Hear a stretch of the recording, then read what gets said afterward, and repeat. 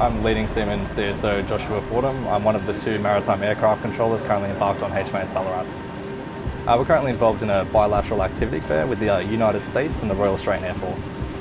My role as an anti-submarine tactical aircraft controller is to maintain the safety of the aircraft under my control, as well as the tactical implementation of that aircraft as directed by my command.